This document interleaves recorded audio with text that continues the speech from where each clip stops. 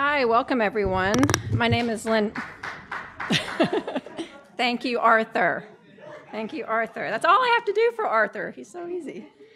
My name is Lynn Ransom. I'm the curator of programs at the Schoenberg Institute for Manuscript Studies.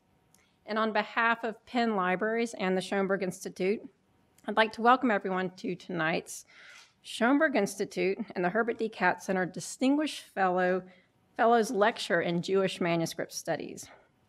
The Sims-Katz Fellowship, to use a shorter name, is the result of a very happy and a fruitful collaboration now in its 5th year between the two centers. Each year, just to give you a word about the fellowship, we pair a distinguished scholar in Jewish studies with a manuscript or group of manuscripts in our collections. The result, we hope, is an enriched understanding excuse me, of the significance of the manuscript or the group of manuscripts to Jewish studies, and an opportunity for us to gain new insights into these unique artifacts of our shared intellectual and cultural heritage. This evening's lecture, excuse me, I have an allergy attack or something, is funded in part by the David B. Ruderman Visiting Scholar Fund and sponsored by the Jewish Studies Program. It will be presented by the 2019-2020 Sims-Katz Fellow, Professor Fabrizio Lelli, for the University of Salento in Italy. We know that you will enjoy his lecture tonight as much as we have enjoyed hosting him. As many of you already know, he and his family, Flora and Simone, if Simone could stand up and wave hello, maybe not. He was very, very ready to go and give a lecture tonight himself. But they're delightful guests and friends to have here. There he goes. Grazie, grazie. As organizers of the fellowship, Arthur Kieron, Natalie Dorman, and I would like to give our sincere thanks to the Jewish Studies Program for sponsoring this event, as well as to Constantia Constantinou, the director of Penn Libraries, and Steve Weitzman, the director of the Katz Center, for their continued support of this fellowship. The benefits of such a collaboration extend well beyond tonight's lecture, and we are deeply grateful for this opportunity to bring so many of us together tonight. So I'll hand it over to Catherine now to say a few words. Very few words, all right. And then we will get started. Thank you. So I'm Catherine Hellerstein. I'm director of the Jewish Studies Program here at Penn and a professor of Yiddish in the Department of Germanic Languages and Literatures. I'm here to welcome you very briefly to the 5th Schoenberg Institute for Manuscript Studies and Herbert D. Katz Center for Advanced Judaic Studies Distinguished Fellowship in Jewish Manuscript Studies. Since 2015, which is I think when it started, Jewish Studies has been happy to sponsor the public lecture, and I think we're also sponsoring or co-sponsoring the reception. The money flows out and whatever happens, happens. So afterwards, stick around and eat. I mean, Yiddish, Ess, right? Esst meine Kinder. And I'm thrilled to join the chorus in welcoming Fabrizio Lelli and his family, Flora and Simone, as the 2019-2020 Sims-Katz Fellow.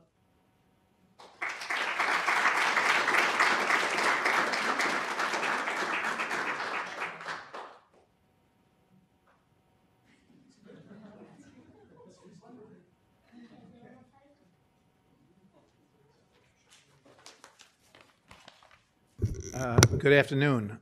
My name is David Ruderman, and I teach Jewish history here. And I was also associated with the Katz Center for many years. This is a double simcha for me, if I can use the Latin term. Not only am I acquainted with the speaker, who I have much to say about, but I'm very acquainted with the subject of the talk.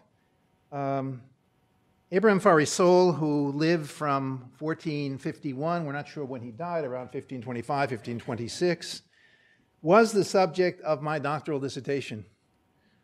In fact, it made my career. In fact, I was so involved with Farissol for so many years, my friends used to call me Farissol. And I pronounce it correctly because Farissol was a cantor and a musician. And one of his manuscripts, he was also one of the most extraordinary prolific scribes of the late Middle Ages. One of his most extraordinary manuscripts has Farissol with the musical, so that's exactly how his name is pronounced. I just want to say a word about, for me, the moment of having Lelli come and talk about Farissol, I published my dissertation was in Hebrew at the Hebrew University, and then I published it in English in 1981. So we are basically speaking about 40 years later, which is really quite amazing to come and to discover, first of all, that Arthur Quiron has acquired a manuscript that I did not know about. I had read every manuscript that I could find of Farissol in the 1970s. But to discover that Farissol ends up with me at Penn, and that Lelli is coming to speak about, you can understand what an extraordinary coincidence this is. Let me tell you how I found Farissol and what it meant to me at the time, and I'll do this very, very briefly. I know you want to hear the speaker and not me, but they knew when they invited me I couldn't help but say a word or two about both subjects. I was a young student at the Hebrew University, and I was looking for a professor, and there were really two. Both of them were very different. One was Chaim Hillel Ben Sasson. He is, of course, gone many years, and Chaim Beinart. They hated each other. In fact, they wouldn't sign my dissertation because Chaim Hillel Ben Sasson had an argument with Chaim Beinart, not over me, but over in general. This was the Hebrew University of the 1970s. But nevertheless, one day I heard in a lecture, that a graduate seminar that Ben Sasson, a very scary man, was giving about the economic views of a man named Abraham Farissol. From his polemic with Christianity, a work called Magen Avraham, and that really, wow, that was fascinating, a kind of proto-capitalistic views of the world, and an argument about, in defense of usury. And then I met Chaim Beinart in New York the year after. He was visiting, and he said, why don't you work on the author of the first Hebrew geography of the New World? And when I discovered that they were indeed the same person, I knew I had found something to write about. As a young man, I was always seeking opportunities to connect my own Jewish identity with the outside world. I was a major in the Renaissance as an undergraduate, and therefore my question was, where are the Jews in the Renaissance? Like Joan Kelly would ask, where are women? Are there women in the Renaissance? And that began for me a search. There had been, of course, works written before this, but no one had really framed the subject exactly in the way I wanted to do it. And therefore, Farissol became for me a vehicle for exploring through a detailed biography of such a prolific author, the opportunity of really asking the larger questions about Renaissance and Jewish culture at the end of the 15th and early 16th century. So that's my Farissol part. I could go on, but I'm not lecturing on Farissol tonight. Professor Lelli is. Now, a word about Lelli. I'm going to read, first of all, from his bio on his internet site. Fabrizio Lelli is Associate Professor of Hebrew Language and Literature at the University of Salento in Lecce, Italy. His research focuses on the philosophical and mystical literature of late medieval and early modern Italian Jewish authors, and on the intellectual relations between Jews and Christian scholars in the Italian Renaissance. Now that's all accurate, but it's much too modest. Here's the way I would put it. Professor Lelli is the foremost authority on Jewish-Christian interchange in Renaissance Italy. There is no one that is doing more work. One of the most extraordinary things about Fabrizio, and I know him quite well, is that he grew up learning as a child, Simone's age, reading Latin, Greek, and Hebrew. The three pillars of our civilization, of our Western civilization, forgive me. And clearly, as a true scholar who got this from the home, he brought this to bear in his work on the Renaissance. I made my career through Farissol. He made his career through Yochanan Alimano, the primary teacher of Pico della Mirandola and the Florentine circle of Neoplatonists at the end of the 15th century. His work is extremely important. His book on Genesano. I could go on and list all the different writings that he has written and the many articles and the many edited books. What I must promote is a book that just came out from the University of Pennsylvania Press called Connecting Histories. It was produced as a result of our last year where I was director. We did a year on early modern Jewry. And there is a brilliant essay in this book by Fabrizio on Pietro Aretino and Eliyahu Khalfan. Again, a story about a Jew and a very famous Italian philosopher connecting with each other over the mysteries of the Kabbalah. Clearly, therefore, Lelli has a very important status within the world of Renaissance studies and the unique status of working with Hebrew as well as Greek and Italian, and Latin, of course. One word about Lelli and the center. Lelli was a fellow at the center, I count 4 times. I know Steve has got much tighter than me in letting people return, but I figured people of Lelli's quality, if you can get him, bring him. But he's back again, so that's under Steve's watch, not mine, so I think that's unbelievable. One of the most successful ventures for me as the director of the center was a trip I led for donors to Italy.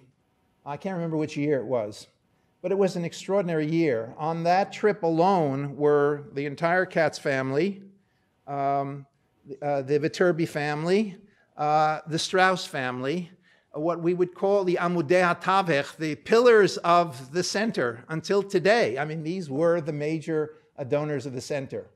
And boy, did they demand hotels. I remember Phyllis and I scurrying around, making sure their rooms were clean and carrying luggage and everything else. I mean, it was really kind of scary having people of that kind. But the most brilliant thing I did on this trip was to hire Fabrizio as the tour guide for Tuscany. Amazing what a tour guide he was. I never met anyone who could identify every obscure work of art in every church in Tuscany. And at the same time, he would sit with all the women and men, and show them what wine to drink and how to drink and what food to order. They were so charmed by him, they just took out their checkbooks on the spot, and the center became what it is today. It was really an amazing experience to share that with him for 4 or 5 days and to see Tuscany through the eyes of Fabrizio Lelli. I'm getting to the end. I could go on, but I want to cite one more thing from Lelli's website, and then I'm going to close. Here's what he writes about his own relationship to scholarship. The close connection of cultural heritage and the shaping of one's personal identity has always represented the major focus of my intellectual concerns. In other words, we are the fruit of what nourishes us spiritually and rationally, the achievement of the learning acquired at home and at school, the result of an ongoing purposeful or fortuitous exchange with other individuals or social groups. Such a declaration not only defines who Lelli is as a student of the Renaissance and Judaic learning, but also defines why I personally feel an intimate connection with him in our shared scholarship and in our common human values. Fabrizio Lelli.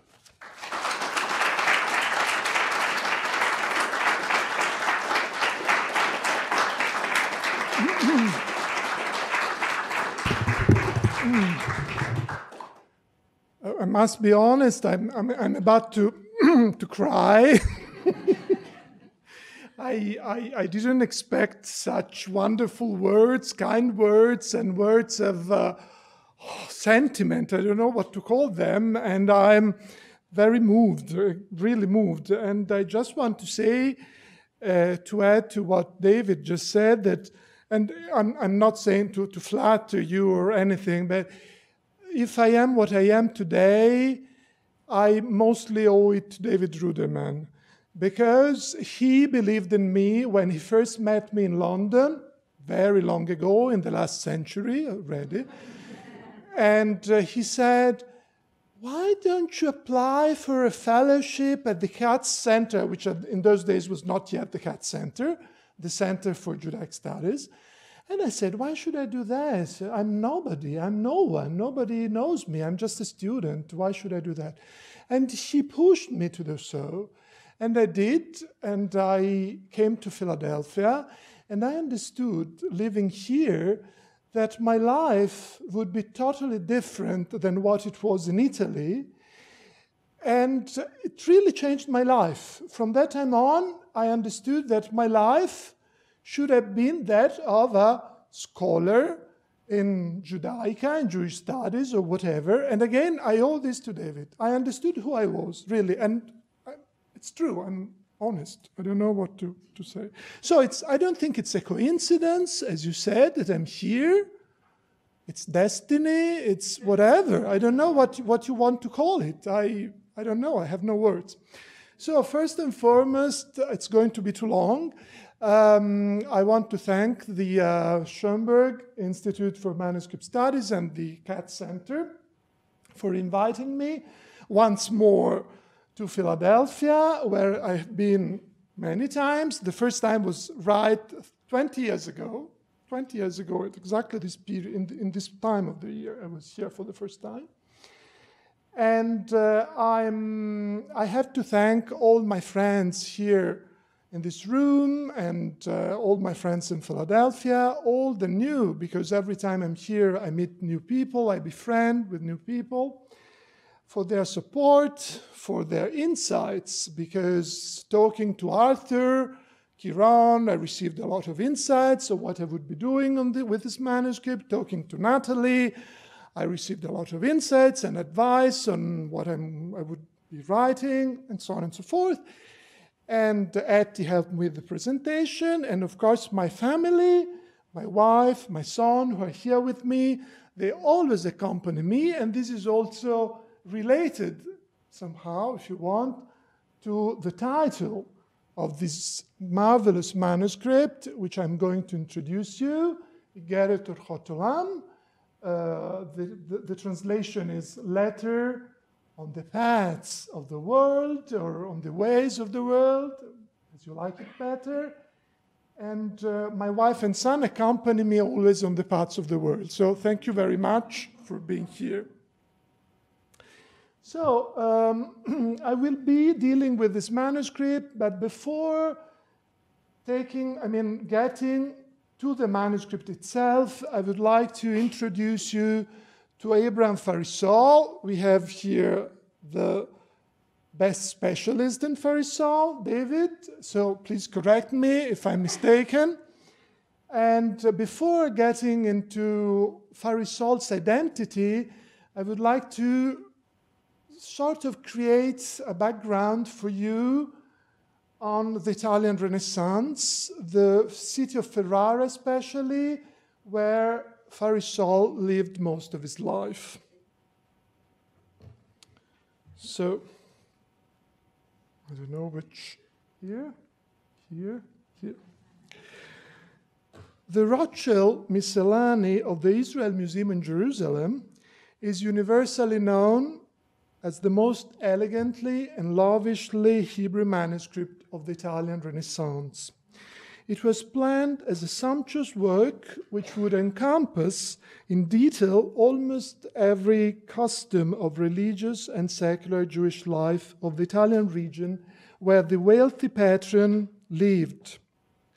Fanciful landscapes, spatial perspective settings, human and animal representations echo the style of the best artists who worked for the court of the Este family in Ferrara in the third quarter of the 15th century. Indeed, the illuminators of this glorious masterwork may have been associated with the workshop that decorated the famous Latin Bible of Borso d'Este.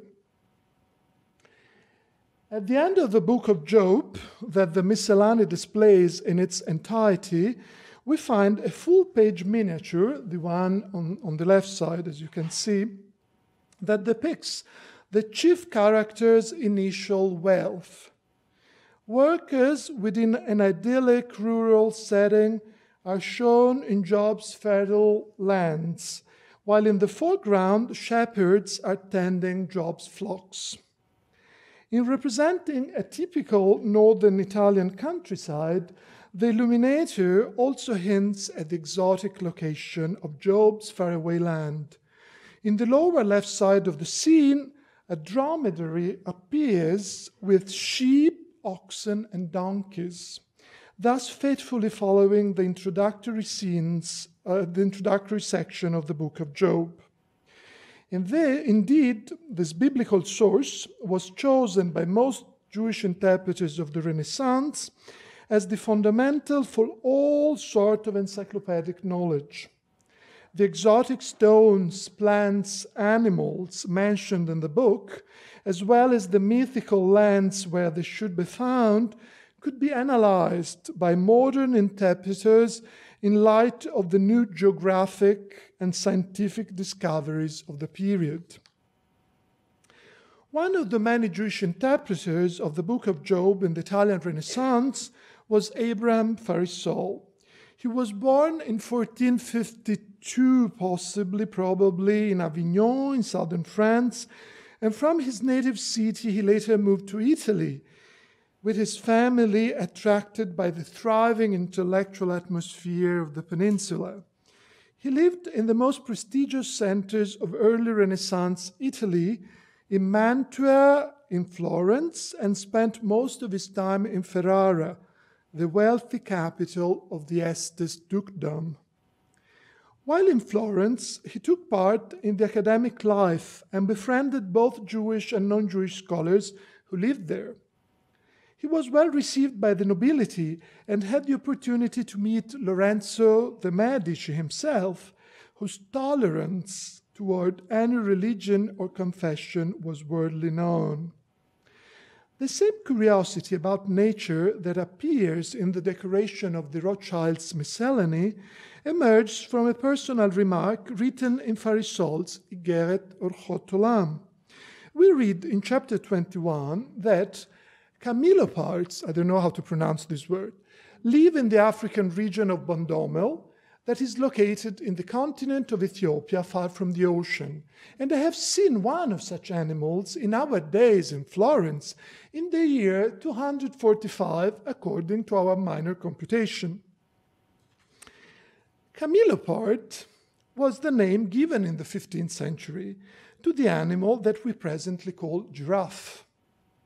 In this passage, Farissol reports an event he personally attended, though not in 1485, as he purports, but 2 years later.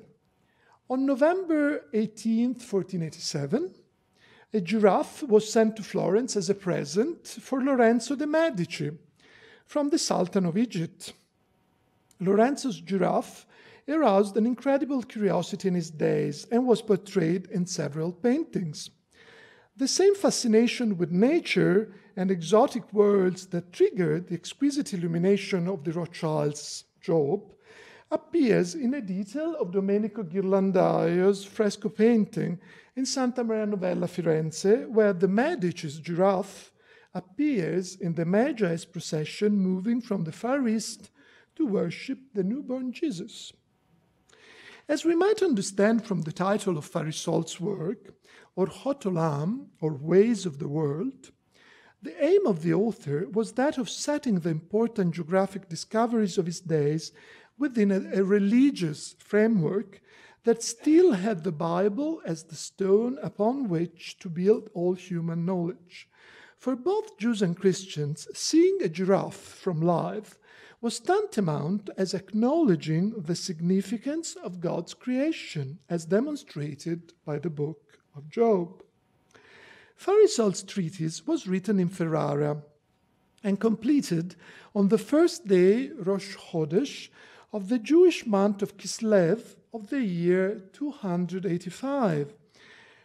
That corresponds to the end of the year 1524 of Common Era. In those days, the Jewish population of Ferrara numbered around 2,000 souls, a big number relative to the total population of the city, which was around 30,000 people. The Jewish population of Ferrara had grown dramatically at the turn of the 16th century, reflecting the massive expulsions of Jews from Spain and Portugal and the various waves of migration of thousands of exiles from southern Italy between 1495 and 1510, when the Kingdom of Naples was absorbed into the Spanish territories. The Italian Duke Hercules I and his wife Eleonora welcomed Jewish exiles in their dukedom. In Hercules' lands, Jews were accepted in all trades, were allowed to form taxes, and could own properties. The Duke extended to them a papal permission to practice medicine among Christians. Such excellent conditions continued with Hercules' descendants and attracted in Ferrara new waves of exiles all throughout the Cinquecento. Among them were also crypto-Jews or conversos from Portugal, Jews forced to convert to Catholicism, who often reverted to Judaism after their arrival in Italy. Besides the traditional activities of loan banking, usually run by Italian or Ashkenazi Jewish families, new industries, especially in silk weaving, were established by the Sephardi newcomers, who traded with the Iberian Peninsula and the Spanish colonies in the east. Jews, likewise, stimulated the export trade by their transactions with conversos in Flanders and France, in Rome and in Venice. This is why, for all of them, trading routes were very significant, and Farissol's treatise, orhot ʻolam, highlights the relevance of the new routes opened by Portuguese and Spanish explorers of the oceans. Abraham Farissol lived in a very special environment at a period when the Jewish component of the Ferraran society was visible by everybody and everywhere. Jews were present at court, in the streets, and in the markets. There were Jewish artists, especially goldsmiths, like Meir da Sessa and his wife, who worked for the Duke and for his family. We actually know of at least 2 portraits by Bartolomeo Veneto, a scarcely studied but excellent Venetian painter that might be associated with Jewish Northern Italian society. One of the 2 portraits presently belongs to a private collection in Milan. It depicts a lovely young lady in the garb of Jael, the biblical heroine who killed Israel's enemy Sisera by driving a nail into his head. Hammer and nail are clearly visible in the lady's hands. However, if we zoom into the painting, we observe a very significant detail. Under Jael's delicate fingers, a precious ring appears, a jewel that matches the standards of early 16th century Northern Italian jewelry. According to art historians, Jael's tools might actually hint at the profession of the lady that is portrayed. Was she a goldsmith, like Meir da Sessa's wife? Even though I'm unsure about this interpretation, I wish to stress another detail that allows us to hold that the portrayed woman was Jewish. The lady dons a very peculiar hat, one that could only be found in Germany and in earlier periods. Is this a hint to a possible Ashkenazi origin of this young woman? The second portrait by Bartolomeo Veneto is now in the Thyssen collection in Madrid. According to recent interpretation, this man should be identified with our Abraham Farissol, even though no evidence supports such identification. However, the gentleman who wears fashionable clothes and a beautiful hat holds in his right hand a mysterious object. In the past, this was identified as a toothstick, but this would seem rather odd. If we focus on the object, we see that it is a very nicely executed piece of jewelry. I don't know if you can see it, but it's really very fine, very beautiful.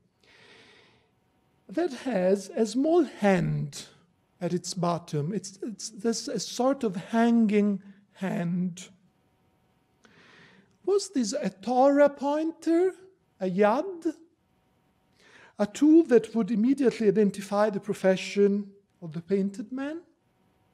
It is well known that Farissol was a renowned sofer, a scribe of Hebrew biblical and liturgical texts, and a cantor that worked for the Ferraran congregation.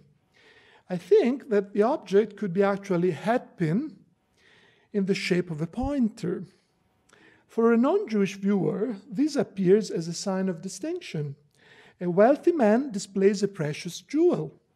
For a Jewish viewer, this would be a clear hint to the communitarian belonging of the portrayed man. If my interpretation is correct, the man portrayed in the painting, even if not Abraham Farissol, was a Jewish signore, one of the wealthy patrons of the beautiful manuscripts that were executed in the Ferraran environment, such as the Rothschild Miscellany. Jews in northern Italian cities were relatively well integrated in the local society. Farissol's life more or less overlaps that of another Ferraran outstanding author of the generation, one of the most illustrious poets in the history of Italian literature, Ludovico Ariosto. In Ariosto's comedies, describing the Ferraran society of his days, we find allusions to the local Jews. Although evidently written to entertain an aristocratic audience, Ariosto's comedies never employ vicious characterizations of their Jewish characters. Rather, all of them perfectly fit in the composite society of the relatively tolerant Este court of the early 16th century. For this reason, I hold that Ariosto's attitude towards Jews was nothing remarkable in contemporary Ferrara. He wrote his comedies for an audience who wanted a lively representation of daily life, not a theological debate. Indeed, Ariosto's writings never mentioned the complex intellectual discussions on both religious and scientific subjects that occurred when learned Christians encountered learned Jews in Renaissance Ferrara. I'm thinking, for instance, of the important theological disputation between Abraham Farissol and Pietro Palagiano from Trani. The debate took place at the court of Hercules I around 1487 and sparked even more polemics. Although there has been no study of Ariosto's direct relations with Jewish contemporary intellectuals, recent scholarship has investigated Ariosto's role in the literary education of late Renaissance Jews, and not just in Italy. Versions of Ariosto's renowned poem Orlando Furioso were produced in Hebrew and in other languages spoken by the European Jews. At the end of the 16th century, one of the most important Italian rabbis of the early modern era, Leone da Modena, translated 2 cantos of the Furioso into Hebrew. In the previous generation, another Leone, the Mantuan Leone de Sommi Portaleone, based the play of his own on Ariosto's comedy Lena. Leone's comedy, written in Hebrew, is titled Tzachot Bedikuta de Kiddushin. The title is an Aramaic formula, a stylish farce on engagement, and this was the first comedy written in Hebrew that made use of classical patterns. It was recently translated into English as a comedy of betrothal. The direct influence of Ariosto's Furioso on Jewish Renaissance culture is evident. No less significant is its indirect effect on literary models widely known in 16th century Jewish society. Jews in northern Italy, especially Ashkenazi Jews, adapted the popular chivalric genre to biblical narrative.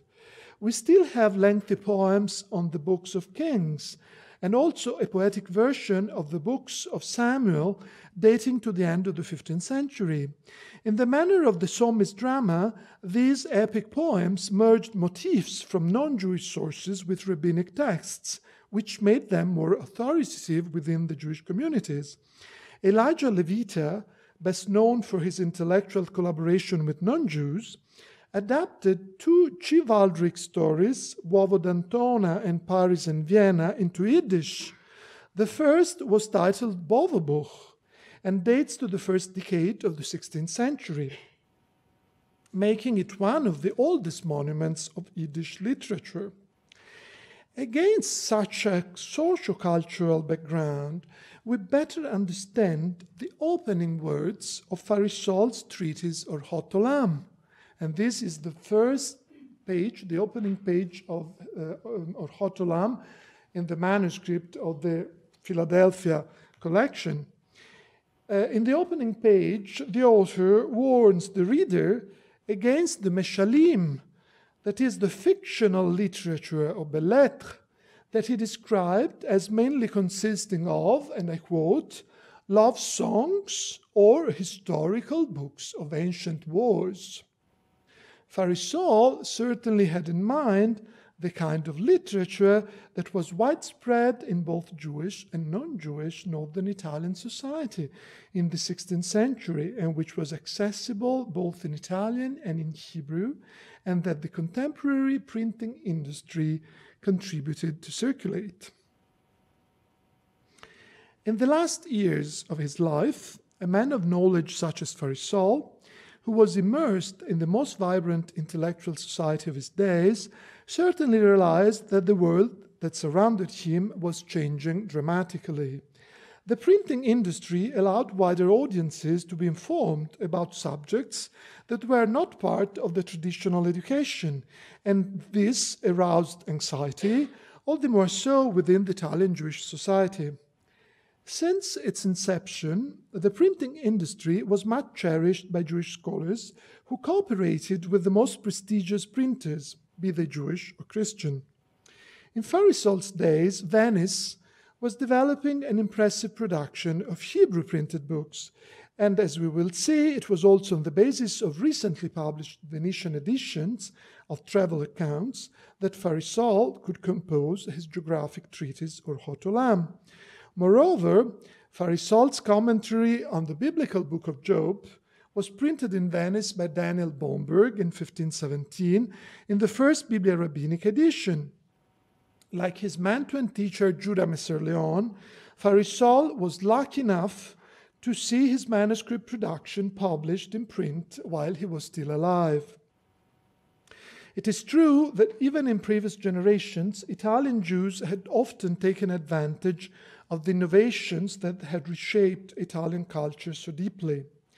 Judah Messer-Leon had been a pioneer in the field. In his itinerant yeshiva, Messer-Leon had taught many Jewish students Aristotelian philosophy, rhetoric, and other topics that constituted the core of the Italian humanist curriculum. Messer-Leon highlights the significant role played by the natural sciences in Jewish education in his masterwork Sefer Nofet Sufim, the book of the honeycomb's flow. He states that after we have come to know all the sciences, or some part of them, we study the words of the Torah. Then the eyes of our understanding open to the fact that the sciences are included in the Torah's words, and we wonder how we could have failed to realize this from the Torah itself to begin with. In other words, the receptivity of the Italian Jewish scholars was subject to the condition that the new literary and scientific attitudes be concordant with biblical and post-biblical traditional Jewish lore. Just as Messer-Leon had rediscovered classical rhetoric in the Hebrew scripture, so Farissol wanted to match the interest of his contemporaries in geographic discoveries with the Jewish traditional interpretation of the Bible. It is in such vein that in the introduction to his geographic treatise, Farissol exclaims, "Try now to understand how much all the scholars," he refers evidently to non-Jewish scholars of his generation, "lack the divine law, by noting the many places from which, when correctly interpreted, we may derive all possible information on the borders of hitherto unknown lands, on the people of those lands, and on the natural phenomena occurring in those same places, as it is evident from the book of Genesis, or information on the history of the generations of the people and their borders on their countries, as can be found in the book of Joshua. Certainly, the word of God has not been written in vain, but to let us know that all the inhabited worlds look like, as well as all the peculiarities of the wonders that God bestowed on his own creation. This is why modern readers should not be surprised by Farissol's descriptions of actual places and people, along with, I quote from his introduction, the river Sambation and the Jews who lived beyond it, meaning he refers to the lost tribes of Israel, the boundaries of the land of Israel, and the earthly Garden of Eden. Farissol's first aim is that of drawing inspiration from the Bible as it appears from the choice of the title.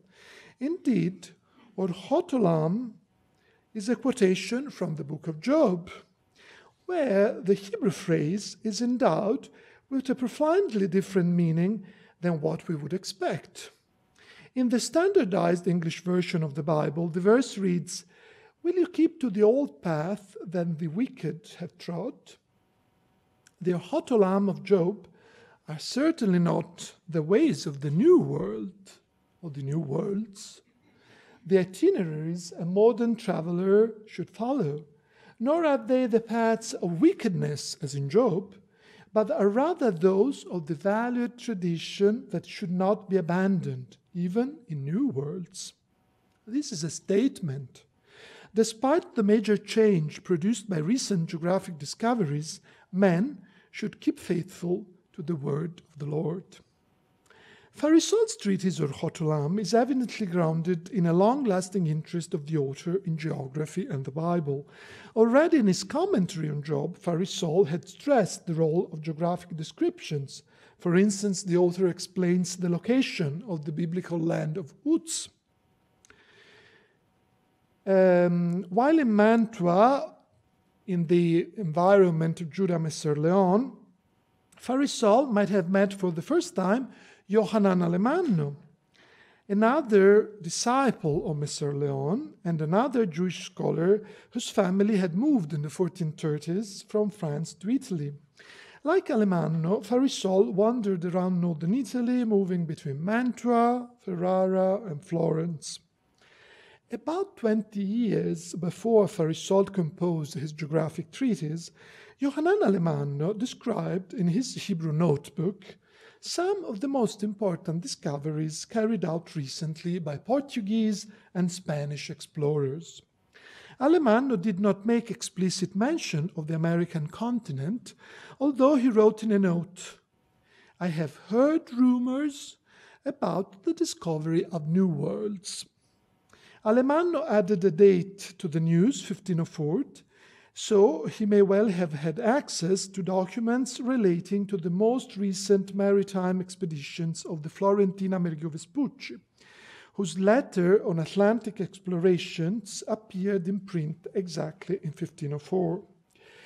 Indeed, more than to the New World, Alemanno's interest was directed to travel accounts carrying messianic significance. Most of the information provided by Alemanno in his notebook relates to the reappearances of the lost Jewish tribes in India and Ethiopia, and to the actual location of the kingdom of the mysterious Prester John, a Christian monarch said to be of Jewish origin. His rule was said to extend over a vast area located in India, although this geographic term actually defined the Indian subcontinent along with Southern Arabia and Ethiopia. The same topics were tackled by Abraham Farissol, who passionately deals in his geographic treatise with the same information on Jews in India and Ethiopia, the descendants of the ancient lost tribes of Israel, as well as with Prester John. Moreover, Farissol devotes a whole chapter, chapter 14 of his work, to the description of the messianic adventure of David Harubeni, the alleged son of a Jewish monarch from Arabia or Ethiopia who visited Italy in the early 1520s. The chapter opens with the explicit intervention of the author, who stresses his personal involvement in Reubeni's messianic mission. To add value to this treatise that I composed in order to reveal the paths of the world to the ignorant, I, Abraham Farissol, decided to write about the roots of the Jewish man from the lost tribes, whose name is David ben Solomon, that we saw in our country, Italy. Despite Farissol's interest in traditional geographic literature on the lost tribes and Prester John's kingdom, attitudes to travel had changed in his times. Until the end of the 15th century, for most Europeans, travel meant pilgrimage to holy places, mostly. After the discovery of new regions of the earth, what is generally defined as the pius viator, the pious traveler model, turned into the more modern model of the studiosus explorator, the scholarly explorer. European readers became increasingly concerned with the accounts of pioneering explorers of the remotest regions of Africa and less interested in the best routes to reach Jerusalem. Evidence of such change appears in Farissol's book, all the more so when we compare his work with Alemanno's notes.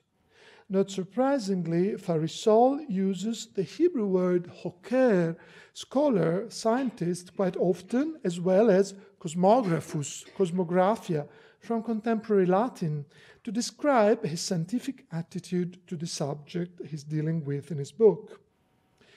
Like many of his cultured predecessors working in Italy, Farissol meant to collect scientific data and translate them into Hebrew in order to create a sort of compendium of material that was widely accessible in other languages. I wish to stress that Jews could read such literature in other languages, but Farissol wanted to build a Jewish intellectual legacy that asserted the Jewish identitarian belonging to the Renaissance culture. As the author maintains in his introduction, his book encompasses material drawn from personal readings and from conversations with contemporary Jews and non-Jews, and especially merchants he had met in Ferrara. Now, let's take a quick look at the content of Farissol's work. As said, it was composed in the first part of the Jewish year 5285, which corresponds to the end of 1524. In the first part of the book, Farissol mainly deals with the Ptolemaic cosmographical theory on which he intends to found his work. Farissol criticizes the traditional geographic attitudes that were being abandoned in his days. For Farissol, the geographer par excellence was still the 2nd century of Common Era Alexandrian scientist Ptolemy. And here you have this marvelous geographic map in the Laurentiana Library in Florence that depicts the world according to the Ptolemaic geography. And at the beginning of Farissol's treatise, as a matter of fact, you have the enumeration of the 3 continents then known: Africa, Europe, and Asia. So the beginning of the word is, Farissol's word is based on Ptolemy. Although there is some criticism against Ptolemy because Farissol is obliged to observe that the new continent that has been recently discovered was not known to such an authority as Ptolemy. And this is what he writes: "It is real wonder that a new continent has been discovered, all the more so since the most illustrious scientist Ptolemy was totally unaware of its existence. As a matter of fact, he could not see it, and this is why he could not describe it." In this perspective, in my own view at least, Farissol's attitude is quite philological and reveals his profound adaptation to the humanist intellectual society of his own days. In the following chapters, after describing the various areas of the world and the various climates of the world, also on the basis of this very important bestseller, Giacomo Filippo Foresti's Supplementum Chronicarum, which was printed in Venice in 1503, and we have a map of the 7 climates of the world, which is more or less the same as we find in Farissol's description of those climates. After describing this, he turns to description of Africa and Europe, Christian Europe, what he called it Christian Europe. And there he describes the new navigation routes opened by Portuguese and Spanish explorers, especially around Africa. He then highlights the importance of the new trading routes between Italy and Egypt and Italy and Flanders. A large section of Farissol's work is devoted to the various routes to reach the Eastern Mediterranean and the land of Israel. Mention is made of the main seaports along such routes. Chapter 10 is fully devoted to the actual boundaries of the land of Israel. Most of the following chapters deal with the new lands discovered by the Portuguese. In chapter 13, biblical sources are provided for the new lands discovered in Africa. Then Farissol relates the Insulae Fortunate or Canary Islands in the Atlantic Ocean to the biblical Ophir. He thinks that the biblical Ophir is where are the Canary Islands. This chapter, the 13th chapter, is a sort of introduction to the second part of the book, where the author will continually remind the reader that all the newly discovered lands were already described in the Bible, but his main source is what he calls it Libro de Mondo Novo in Italian, the Book of the New World, and we will see what this book was. I circled the Insula de Porto Santo here in this map because in chapter 16, Farissol writes that the king of Portugal sent many people to an island that he called Porto Santo. According to Farissol, those were Anusim, Jews who had been forced to convert at the time of the Iberian expulsion in 1492. From chapter 24 on, Farissol deals with Asia.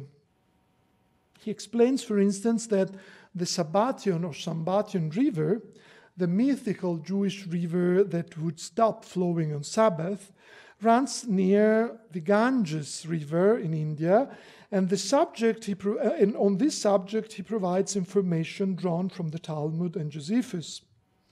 In chapter 25, Farissol explains that Prester John might live in that region.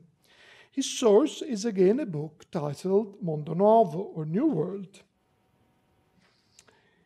One of the most significant chapters for our talk is the fourth to last one, chapter 29, where Farissol reports on Christopher Columbus' discovery of the New World in 1492. It is now an established fact that the Spanish ships which were sent on an expedition by the King of Spain almost gave up hope of ever returning, but divine providence had decreed for them a kind of fate in that amid sea, those at the topmost mast discerned a strip of land. When they had sailed along its shores and saw it exceedingly large size, they called it, because of its great length and breadth, the New World. The land is rich in natural resources. They have an abundance of fish, large forests teeming with large and small beasts of prey, and serpents as large as beams. The sand along the shores of the rivers contain pure gold, precious stones, and mother of pearl. And in the final chapter, the 30th chapter, Farissol enumerates the possible locations of the Garden of Eden. and eventually establishes its real, actual location in the Moon's Mountains of Africa, that is, the mythical sources of the river Nile. Iggeret or ʻolam is not atypical of the intellectual world of its time, deeply invested in new knowledge and yet filtering all of it through the lens of traditional knowledge, seeing new science contained in ancient texts and messianic fulfillment on exotic shores. Despite its many thematic interests and topics covered, the cosmological picture of the world in the Iggeret or ʻolam is essentially based on that of Aristotle and Ptolemy. Farissol, as I've said before, often mentions an Italian book that is titled Mondo Nuovo or New World as his primary source, which helps him mostly to describe the customs of Oriental and African people.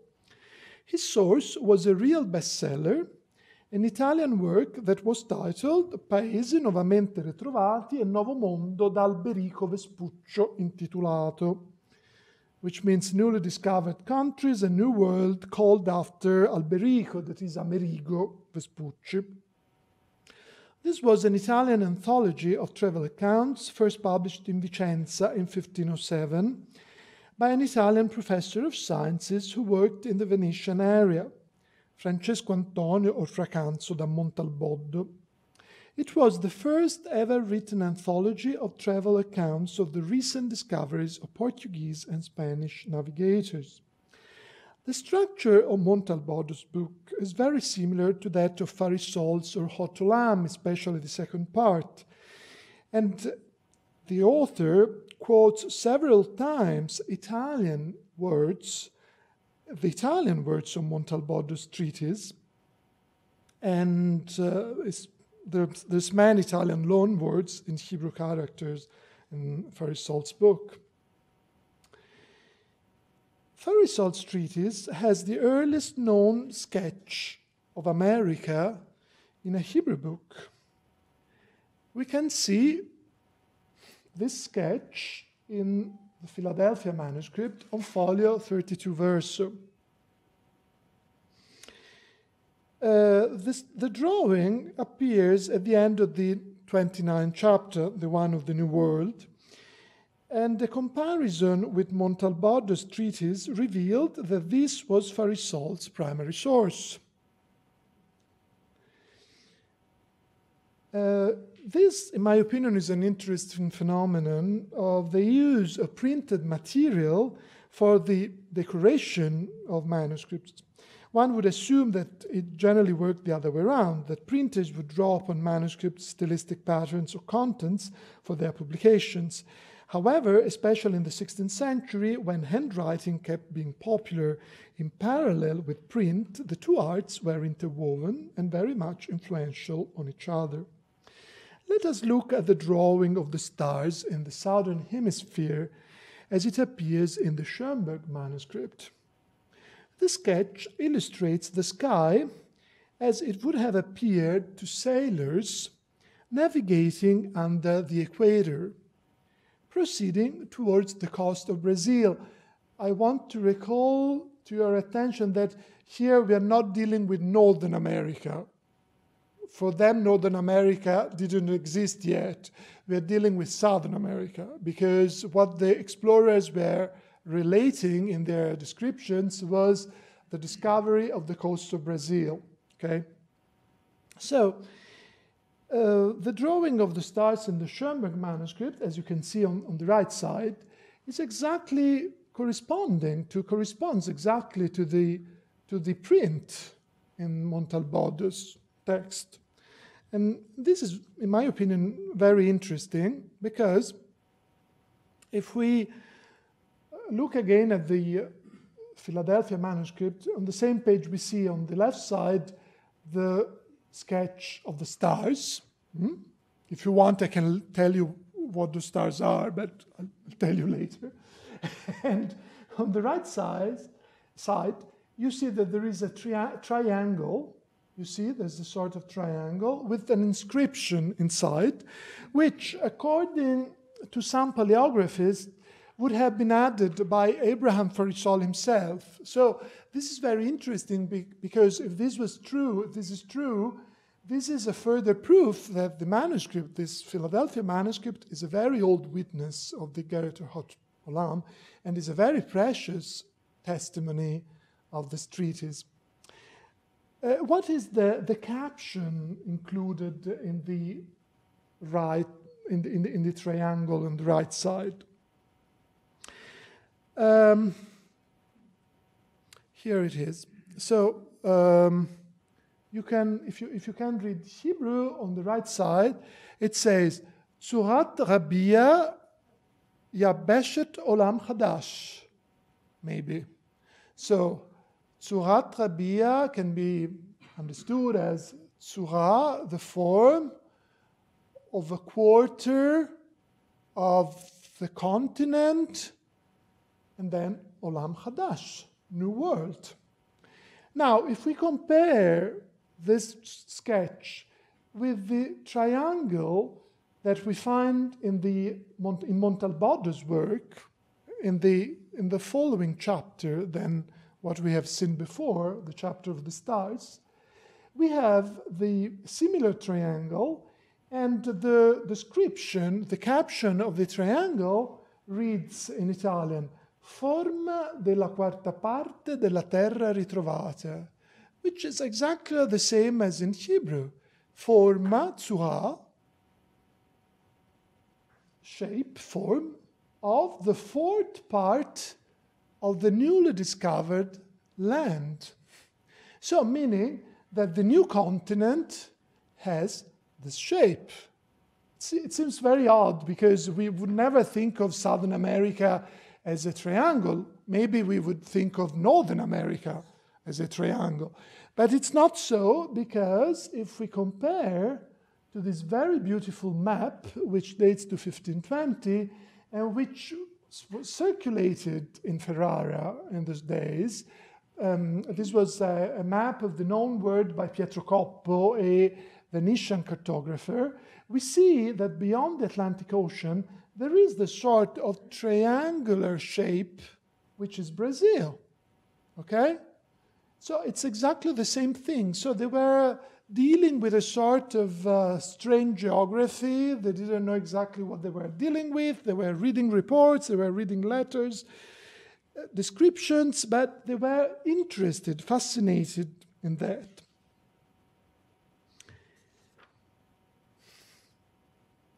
So our manuscript, and here we come to the actual description of the manuscript.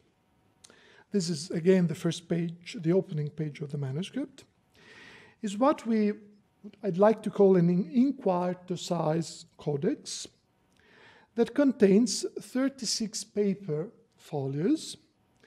It is written in an elegant Hebrew Italian semi-cursive, we call it semi-cursive writing, that certainly can be dated to the first half of the 16th century. It shows extensive marginalia, some sort of pen-made decoration in the margins of the first 12 folios. Unlike other copies of the Iggeret orhot ʻolam, this one lacks any mention of its scribe, nor do we know in which year and city it was transcribed. However, since Farissol composed his work in 1524, and most of its dated copies were produced in the subsequent years, in 1525 and 26 especially, we can maintain, by comparison of this with the other witnesses, that our manuscript too was executed around 1525-26. According to the final remark of the copyist, it was composed under the supervision of Farissol himself, and the author was certainly still alive, of course, when the transcription of the text was finished, as the formula next to his name reads, "May his rock watch and protect him." From all this, we may assume that our manuscript was transcribed around 1525 or between 1525 and 1528, possibly the dates after which we don't have any longer references to Farissol, so we don't know if he was still alive after 1528. And possibly it was produced within the same scribal workshop that Farissol was running either in Ferrara or in Mantua. The first 34 folios of the manuscript contain the text of Iggeret or orhot ʻolam, and the very two last folios contain, although written in a different, slightly later Italian hand, an interesting Hebrew rhymed composition. It's just 2 folios on the game of chess, the work of a medieval Spanish or Provençal author. We don't know, almost know nothing about him, called Ibn Yahya Bonschneur. About this work, which in all of its witnesses is entitled Mlitzat Zachar al Schok Hashak, a lovely poem on the game of chess, we know that it was popular in northern Italy, where many juridical shelot or quesita of the Renaissance era attest to the passion for this game among Italian Jews. It is generally assumed that this manuscript was transcribed by Joseph Vinci de Lignago, so the catalogue states. The place name should be corrected in Legnago, a city in northern Italy, very close to Verona. And the reason for such an identification should be related to the existence of at least 2 more manuscripts that contain Farissol's Iggeret that were copied by the same Joseph Vinci. The 2 manuscripts, both of them extremely significant for the transmission of the orhot ʻolam, are Manuscript Budapest, Hungarian Academy of Sciences 333, and Manuscript Parma, Biblioteca Palatina, number 2392. The Budapest manuscript was copied in Mantua by Joseph di Legnago on the first day of the month of Marcheshvan of the year 286. And the Manuscript Parma was copied, we don't know where, by the same Joseph di Legnago,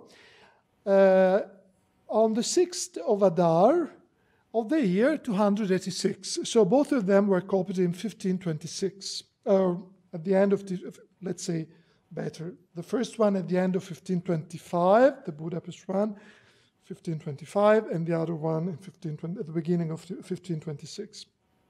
However, the Italian semi-cursive Hebrew writing of the Budapest manuscript is different than that of the Parma witness. The comparison of the writing of the Schoenberg Codex with these 2 witnesses show a more distinct analogy with the Budapest manuscript. It is then possible to maintain that the Philadelphia manuscript was actually copied by Vinci approximately around 1525-26. Besides the 3 mentioned manuscripts, there are at least 4 more witnesses of the orhot ʻolam. The manuscript Florence Medicia Laurenziana, Pluteo 247, whose 33 folios contain only Farissol's work, a manuscript in Oxford, a manuscript in Vienna, and a manuscript in Paris. The Florence manuscript that you see here, you see the opening page, has been credited for having been written by Farissol himself in a beautiful northern Italian Hebrew semi-cursive script. It could thus be a very old witness that has a peculiarity. In it, orhot ʻolam contains 31 chapters, unlike our copy and most of those mentioned earlier that only have 30 chapters. The last chapter, the 31st chapter, is unachieved, so it might be exactly the copy which was produced under the supervision of Farissol or written by himself. the Oxford manuscript, in an Italian semi-cursive Hebrew script, was the codex after which Thomas Hyde translated Farissol's treatise into Latin and published it in Oxford in 1691, with the Hebrew original facing his own excellent Latin version. And you see, it was translated as Itinera Mundi Cosmographia, sic dicta nempe Cosmographia. The very interesting thing that I discovered while here was that Thomas Hyde, this very brilliant British Orientalist, published in Oxford in 1694 a Latin translation of the same treatise on chess, which appears in the Philadelphia manuscript. Of course, he based, I immediately checked out in the Bodleian library and found out that he used a copy of the treatise on chess that is extant in the Bodleian library. But still, it's very strange and significant that the same Orientalist did the two translations more or less in the same period. A short excerpt of Farissol's treatise is extant also in the Miscellaneous Manuscript, New York, Jewish Theological Seminary, 2063, written in an Italian hand that can be dated to the second half of the 16th century or later. This codex contains, for the most part, Hebrew works originally produced in Italy, such as the Sefer Yosipon and other Midrashic anthologies that were popular in the peninsula. There are 3 more copies of our treatise extant in 18th century manuscripts, a partial one in Cincinnati and 2 in Moscow. The Schoenberg manuscript is thus one of the most ancient witnesses of Farissol's treatise and the only complete manuscript copy of the Iggeret orhot ʻolam that is preserved today in an American collection. For its supreme value in the history of Jewish science and for being the first work that deals with the discovery of America in Hebrew, this manuscript is of the highest importance. Moreover, its acquisition in the collections of the University of Pennsylvania highlights, along with other significant codices, the close links between Italian Judaism and America.